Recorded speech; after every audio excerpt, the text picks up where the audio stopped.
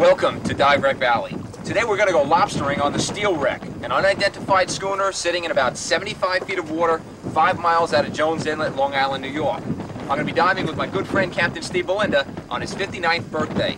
So stay with us. Dive Wreck Valley will be right back. On a Wednesday morning, we begin to load our dive equipment aboard the research vessel Wreck Valley. Predicted weather conditions look decent today, and we're all anxious to get underway. Working with me to film today's show is my friend and cameraman Steve Belinda, divers Ed Janae, Captain John Lachenmayer, Mike McMeekin, and Hank Garvin.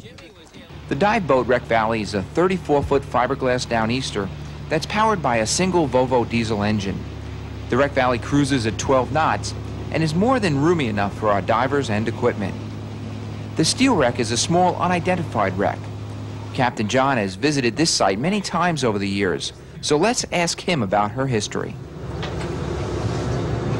All right, the wreck's in about 75 foot of water, and it's sort of in a wedge shape, where the one end comes up about 4 feet with a little tank or something at that end, and the ribs come up sort of like in fingers at the high end.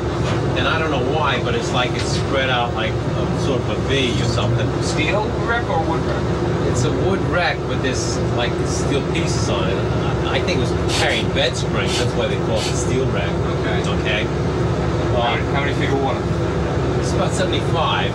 There are pieces off the wreck, which only I know which direction to go. Real. Thanks. Okay.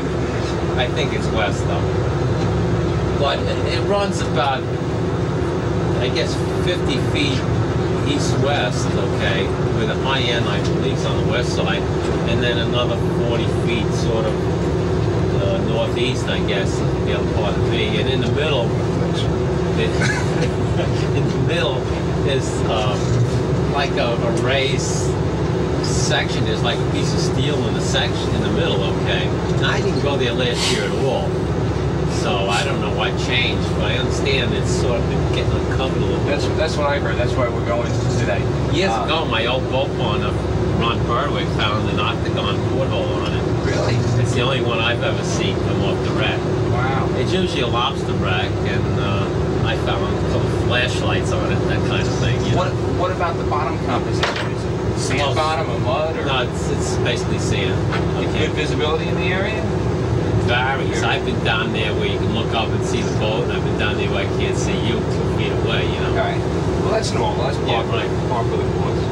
Well, I usually enjoy it because not too many people hit it. The Steel Wreck lies only a few miles out of Jones Inlet, so before long the Wreck Valley's anchored over the site, and it's time to suit up and go diving. We actually made several trips to this wreck while filming today's show. One trip was relatively calm, while the others were all a bit windy. Steve, when was the last time you were on this wreck? Last time I was on this wreck was in the 60s. We were out here on Carl Helwig's boat. We had myself, Al Bone, Mike Annisman, Ron Pringle, and Carl Helwig. We were anchored up, and it started blowing. And before you know it, we were like 6 to 8 foot seas here. And Carl decided to abort the dive when we started to stretch out the half-inch nylon to a point where it would look like quarter-inch line. That's the last time I was on this site. Now, you got the bell off this wreck, don't you? Yes, I have the bell from the 60s, yeah. No writing on it? There's no writing on it, there's no identification. This is always an excellent lobster wreck. This was, it wasn't good for mungling.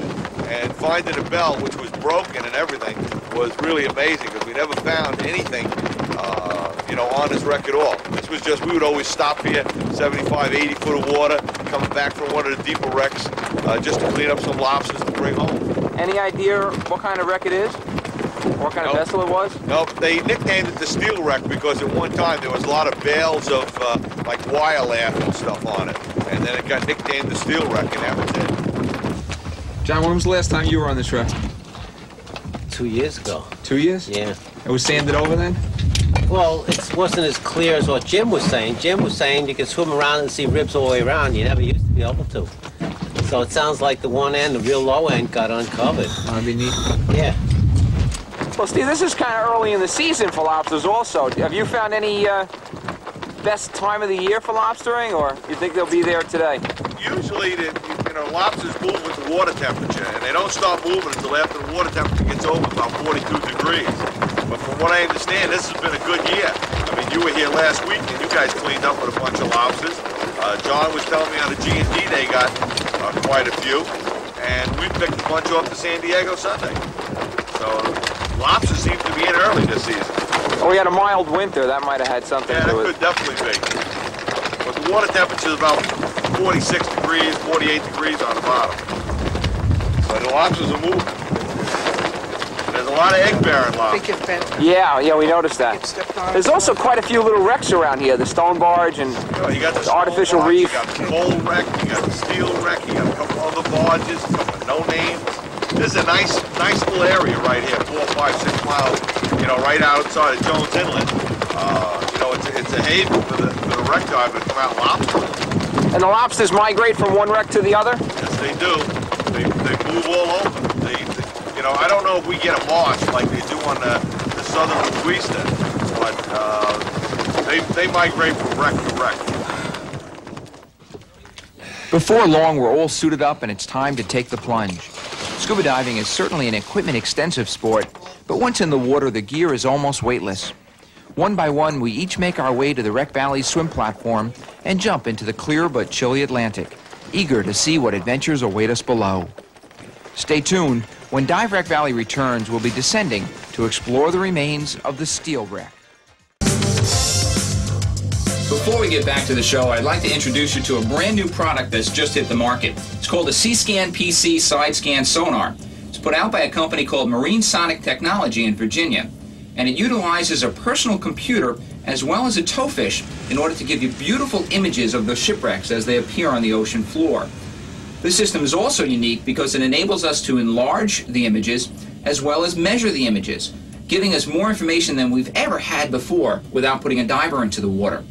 For additional information on the C-Scan Side Scan Sonar, contact Marine Sonic Technologies direct at 1-800-447-4804. Now let's get back to the show. As we descend through the translucent Atlantic, we find that conditions are actually quite good today. Horizontal visibility is about 20 to 30 feet, which is more than enough for filming and navigation on this low-lying wreck site. Although visibility is good, it's still early in the season, and the bottom temperature is only a chilling 39 degrees. The grapple anchor has landed on the wooden ribs on the wreck's port side. Ed Genet's job on this dive, as a mate aboard the Wreck Valley, is to secure the grapple into the wreck. The grapple must be firmly tied to the wreck, so it won't break free while we're filming below. Ed secures the grapple to the wreck with a rope. In essence, he's created a mooring line from the Wreck Valley to the shipwreck for divers to descend on. Once the grapple is secured, Ed's job is complete. Steve Belinda has also descended to the wreck and begins to search the wreck's perimeter for lobsters. This wreck is almost completely covered in marine growth. The wooden beams and planks of her hull are heavily blanketed with anemones. Steve has captured a small lobster. It's released to return to its home on the wreck and grow larger. I've always enjoyed watching these little critters maneuvering within their own natural environment. Most shipwrecks in the Northeast developed into thriving artificial reefs by providing structure for marine growth on an otherwise barren seabed. The steel wreck is no exception. In fact, most area shipwrecks are like little oases in the middle of a barren desert of sand. Anemones adhere to the solid structure, crustaceans make their homes within their ribs, and basically they support their own little mini ecosystem. This will be Ed's first attempt at lobster diving. It's not long before the first bug is spotted. Ed positions himself and lunges at the bug, but this one was just a bit too fast. Steve finds that crabs are also making their home around this wooden wreck site. Meanwhile, Ed has spotted another lobster. Again, he carefully approaches and lunges his arm deep into the lobster's hole. No one ever told Ed it was going to be easy, but once again the lobster was just a bit too fast. It's now my turn to show Ed just how it's done. After reaching deep into the wreck's ribs, I retrieve a nice little bug. Unfortunately, it's a female with eggs. A lobster's eggs are carried externally under a female's tail. These lobsters must be handled carefully and released to ensure a continuing population for future years. Ed has skillfully spotted yet another lobster. Once again, he positions himself and makes the lunge. Persistence is certainly the key to success, but again, the lobster's reflexes were just a bit too quick. Meanwhile, Steve has found what appears to be mast hoops. These are one of the few landmarks on the site and are also one of the only clues leading to our speculation that this was once a sailing vessel.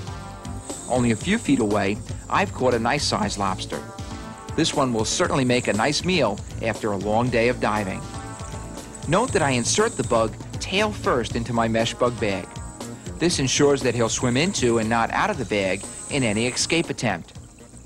Ed has also spotted one more bug and reaches deep into his hole. Ed's lobster is a bit too short to keep.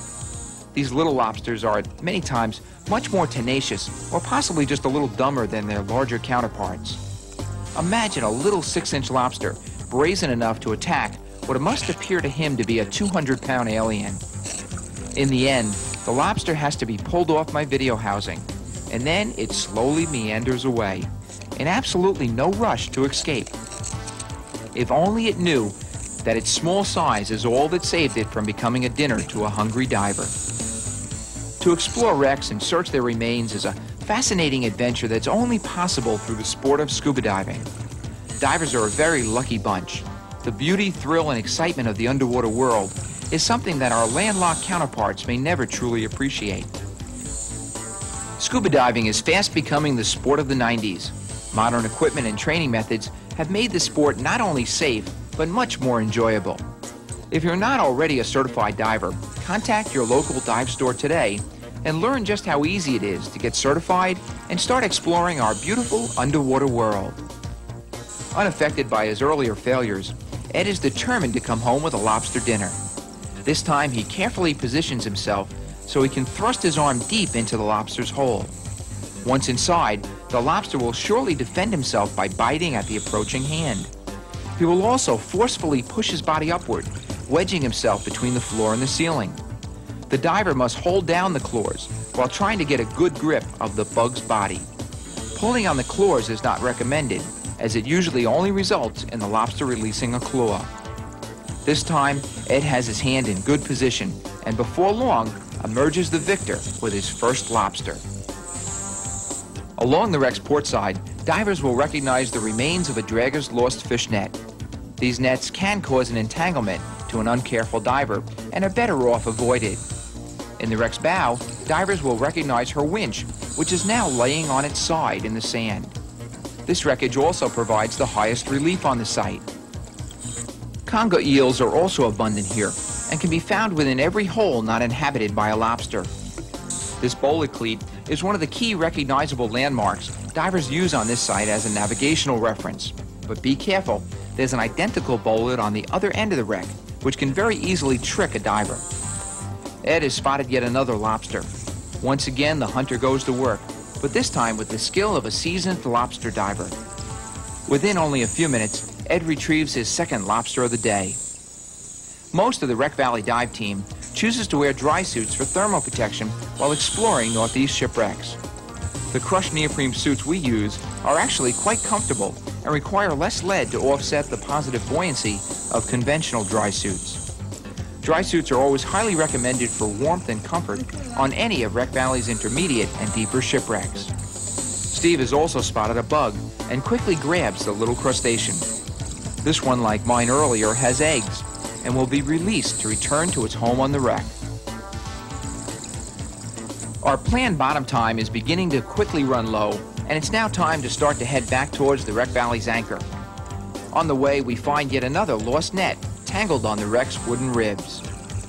It's now time to start our slow ascent towards the surface. At 20 feet, we stop for our first safety decompression hang. Steve is utilizing a new John line clip that allows him to quickly and securely attach his John line to our anchor line. John lines allow divers to stay at a constant depth through neutral buoyancy, even when the anchor line is moving up and down in heavy seas. Stay tuned. When Dive Wreck Valley returns, we'll be climbing back aboard the research vessel Wreck Valley.